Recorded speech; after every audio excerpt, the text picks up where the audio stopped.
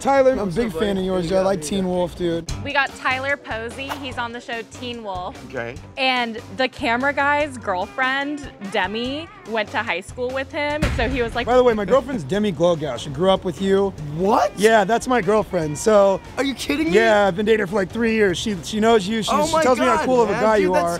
Yeah, we went to high school with each other. Yeah. And the camera guy's like... You guys didn't go on a date, did you? I'm just kidding. We did. You did?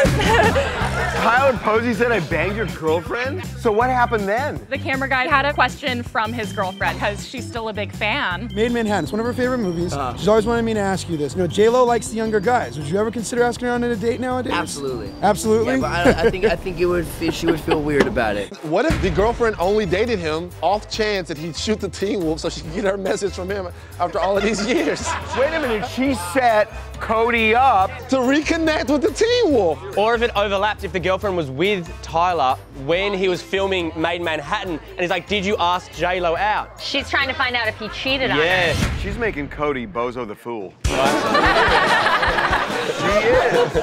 Thank you so much, brother. You have a good night, man.